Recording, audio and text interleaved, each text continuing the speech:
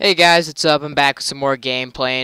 Today I'm gonna be playing a custom-made Minecraft map and resource pack. It's actually based on a game on Steam that's called the Stanley Parable, and this is actually what this is directly called too, is the Stanley Parable. And it's gonna be kind of interesting. I've never actually played the Stanley Parable on Steam, so this kind of give me a taste of what it's like. And I'm actually going to do something a little different too. I'm going to be playing at the same time, but you guys are actually going to be able to choose which path I take.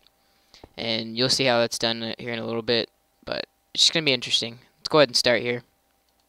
This is the story of a man named Stanley.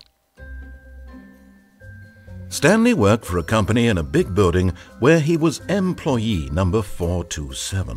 Employee number 427's job was simple. He sat at his desk in room 427 and he pushed buttons on a keyboard.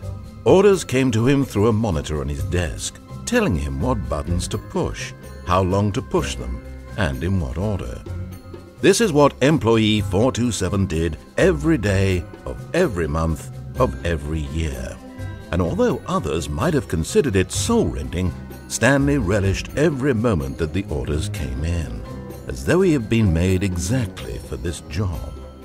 And Stanley was happy. Okay, here we are. My office, I guess. And then one day, something very peculiar happened. Something that would forever change Stanley. Something he would never quite forget. He had been at his desk for nearly an hour when he realized that not one single order had arrived on the monitor for him to follow. No one had showed up to give him instructions, call a meeting, or even say hi. Never in all his years at the company had this happened, this complete isolation. Something was very clearly wrong. Shocked, frozen solid, Stanley found himself unable to move for the longest time. But as he came to his wits and regained his senses, he got up from his desk and stepped out of his office. Stanley decided to go to the meeting room to check on his co-workers. He never functioned well by himself and constantly needed support and guidance from others, so the thought of total solitude was terrifying to him.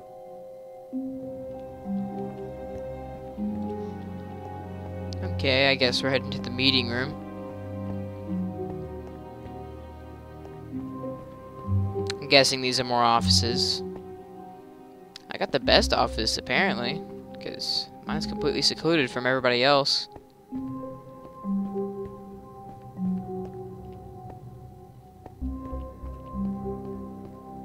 When Stanley came to a set of 2 open doors, he entered the door on his left.